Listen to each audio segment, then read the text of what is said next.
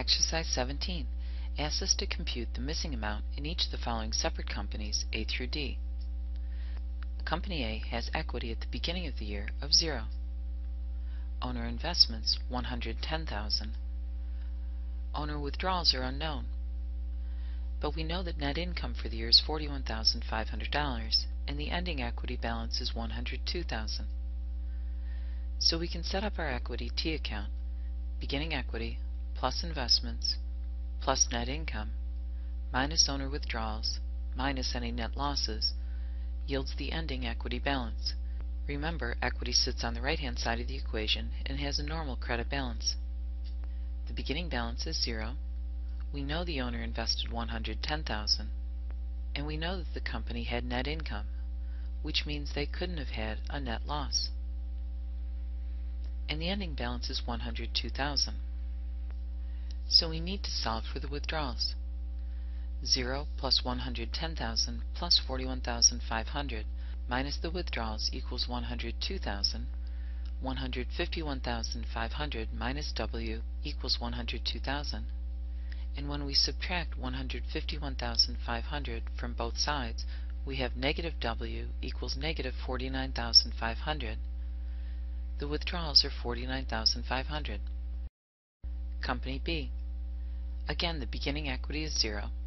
The amount of owner investments are unknown. The owner withdrew $54,000 in the current year, and the company generated $81,000 in net income. The ending equity balance is $109,000. Beginning balance of 0. Owner investments are unknown. $81,000 in net income, $54,000 in withdrawals, and we know they couldn't have had a net loss in the same period that they had net income. The ending equity balance is $109,000.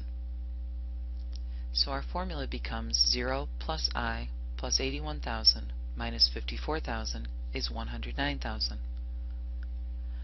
I plus 27,000 equals 109,000, and when we subtract 27,000 from both sides, we see that I, the investment, is 82,000.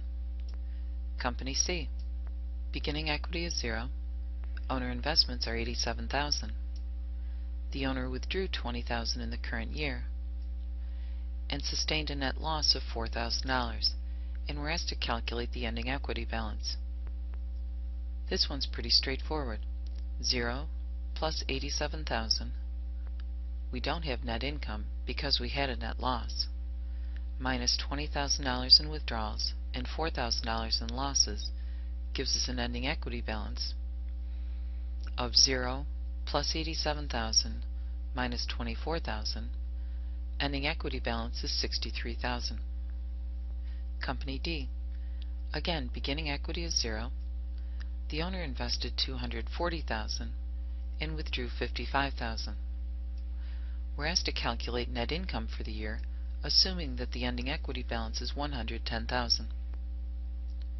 0 plus $240,000 minus $55,000, either plus net income or minus net loss, yields an ending equity balance of $110,000.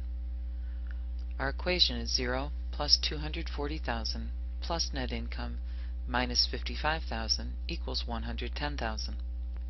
When we combine the positive $240,000 and the negative $55,000, we have $185,000 plus net income equals $110,000.